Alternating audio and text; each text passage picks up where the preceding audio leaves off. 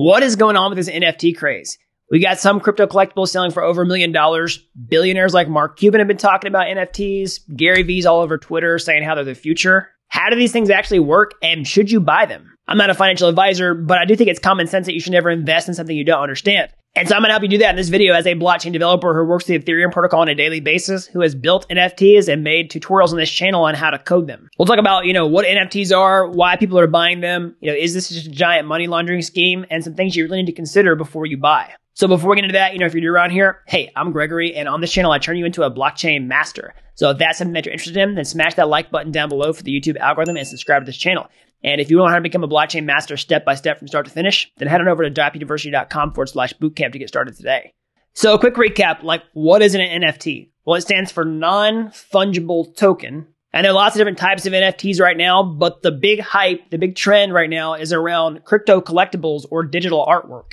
So you can see an example of that here on my screen. These are CryptoPunks. These are one of the original NFTs, and these are ones that are selling for just insane amounts of money. So what's behind a lot of this? Well, the trend with digital artwork and crypto collectibles is that there are benefits with blockchain technology that you can't really get any other way. Digitally verifiable authenticity and also digitally verifiable ownership, the ability to trade them trustly, and a lot of other benefits which you're going to see in this video. So those are some of the benefits of digital collectibles over other types of artwork, other types of collectibles, but where does their actual value come from? Because this is one of the most common questions I get. But while the ultimate value is, subjective, there's still certain reasons why some collectibles might be worth more than others. I mean, you can see this with other types of collectibles or artwork. So like a Rembrandt painting, for example, is super valuable because of who painted it. It's scarce because there's only one of those paintings probably, and there's no way to go back in time and reproduce a new one. So that's an additional level of scarcity and the historical significance of the artist himself. Okay. So similar types of things are happening with digital collectibles. Some are worth more than others because of their significance in time, who created them, their digital scarcity, all that kind of stuff. So CryptoPunks is a great example.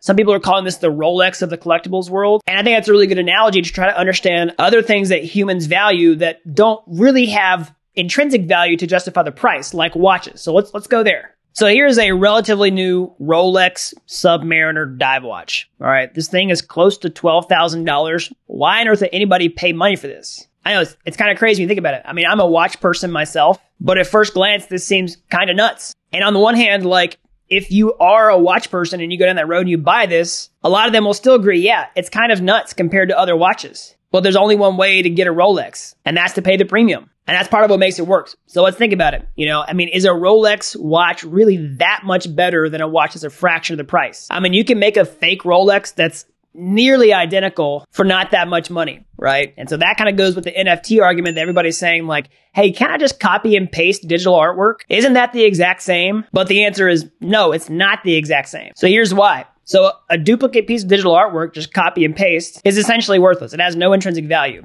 A fake Rolex has some intrinsic value. You can tell time with it, still looks relatively nice, but it doesn't have the exact same value as a Rolex, so it's not made by Rolex, who controls the scarcity of the entire collection, who validates the authenticity, and actually pioneered, making these original watches. I mean, one of the reasons it's so valuable is because this particular model was one of the original OG dive watches ever. And some people will say, well, hey, that's all just manufacturer marketing hype to prop up the value of a Rolex to create branding and justify that price point. And some of that is true, but I don't think you can really get away with this long term if there's no truth that these things actually provide value to the eye of the beholder. It ultimately is subjective value, but there are still reasons that prop up that subjective value, like the fact of, who Rolex is, the fact that there's scarcity behind this collection. It has historical significance, and simply just because they're expensive. So people buy them as status symbols, they buy them as collectors, and the same types of things are true for NFTs. They're digitally scarce. Some collections have historical significance. They can be expensive as status symbols. People can buy them because they're collectors. Ultimately, they do only have subjective value, but different collections have different attributes that help prop up that value. But in addition to these things, NFTs actually have some really unique value propositions that don't exist with other types of collectibles, digital artworks, or,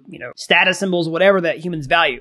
So number one, this is something I don't hear people talking about very much, but it's the fact that digital collectibles don't degrade at all. So if you buy collectible cards, for example, or even watches, then the quality of these things can degrade over time and actually affect the value of the collectible itself long term. But that can't really happen with a digital collectible. It's one of those things where the scarcity of the object itself can only help increase the value over time rather than hurt it. And some people say, well, hey, we're going to have better technology to render better artwork that can be stored like this. So the new better looking artwork will be more valuable than the old stuff. So it's functionally degraded. But I still think there's something to the actual original artwork being preserved in full integrity. So another big benefit is the automation of the authenticity itself. And also the ownership. I alluded to this earlier, but I want to drill this point in more. Where like, think about a collectible card, for example. If you want to verify that it's authentic and that you are the rightful owner, you didn't like steal it or something, then you have to send it in to some kind of grading service and say, hey, yeah, this is legit. It's like this grade. And this person actually made a, legal financial transaction to obtain this. It's true for collectibles, comic books, watches, whatever. But all that's automated on chain. Like if you have control of the wallet, you own the collectible. You can verify that it's authentic by just looking at it on a blockchain. And the last big benefit that I want to talk about is the programmability of these collectibles themselves. So you can add all kinds of wild behavior on top of them, like automatically generated artwork, the ability to program royalties into the collectible itself to send proceeds back to the original artist anytime it's purchased, and so much more. And these are benefits that you can only get with digital collectibles that you don't get with any other type of collectible or artwork in the physical world. All right, so now let's talk about whether I think you should buy NFTs or not. All right, so like I said at the top of this video, this is not financial advice. I'm not a financial advisor. I'm a blockchain developer. Now, do I personally own NFTs? Yes, I do. That being said, they do ultimately have subjective value. And for that reason, I must issue a word of caution. Things that are this subjective in value are really prone to sharp price corrections. Okay. So think about it. If bad times come, then things that are, luxury items, status symbols, artwork, things that are valued very subjectively that people don't really need, like food, water, shelter, are going to take a tough hit. So if the crypto market corrects like crazy or the NFT bubble pops, then the value of these things could drop significantly. And so a lot of the value that's going on there with NFTs right now does look like it is in somewhat of a bubble. That's just my personal opinion. I mean, the bubble could get a lot bigger than what we have right now. And maybe it pops much higher and finds a new equilibrium about where we are now or even above. But you have to understand this. Like the maximum point of financial opportunity to buy NFT is when nobody's talking about them. So, it would have been the best time to buy all the crypto punks in the world a couple of years ago when nobody cared. So unfortunately, nobody has a time machine to go back and do that, right? So if you buy a CryptoPunk now, you're exposing yourself to a pretty big risk that the price could go way back to where it was 2 years ago and you could lose a lot of money. So that's something you should definitely know before you even decide to go down this road. And while that was the maximum point of financial opportunity to buy CryptoPunks like, original generation NFT, maybe there's more opportunity to find the next generation of NFTs that have a unique set of characteristics that could cause it to become, a canonical collection. A lot like CryptoPunks, but where the entry price is cheaper. So if it does just like completely go to zero, then you have way less at risk because there's two big things that I think a lot of people aren't thinking about when they FOMO into NFTs. Number one is that there's a floor price. So that's the minimum value that you have to buy in. And if you don't meet that threshold, then you can't even get it. So like if a CryptoPunk costs $20,000, then you can only get a CryptoPunk if you pay that much. And the other big problem is if the market just absolutely explodes, the bubble pops and the price starts going down, they're not liquid like a cryptocurrency is. That's where fungibility or non-fungibility can really work against you. If you want to try to liquidate a CryptoPunk as the market's absolutely tanking, then you may not find anybody who's willing to pay the price that you want because nobody wants that particular CryptoPunk. It'd be different if you bought Bitcoin, for example, and when the market's tanking, there's all this liquidity that you can sell into, and someone will probably be willing to buy your Bitcoins even if the price is going down. But that's not necessarily true of these NFTs, and that's something that a lot of people aren't talking about, and I need to warn you of before you,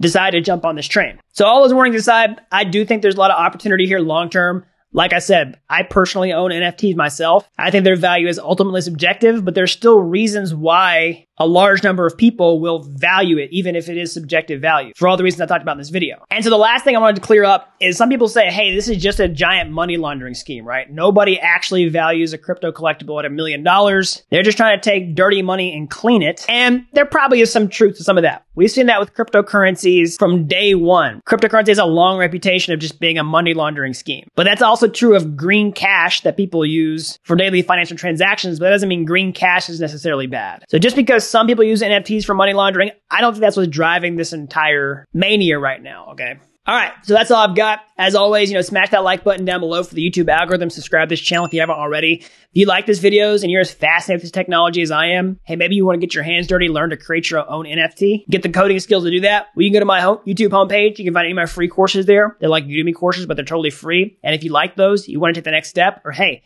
Maybe you want to take a master shortcut entirely? I can show you to become a blockchain master step-by-step from start to finish over at dappuniversity.com/bootcamp. Don't worry, you don't have to be an expert to get started today. I've helped people with zero programming experience become real-world blockchain developers in a matter of months. All right, so that's all I've got. And until next time, thanks for watching Dapp University.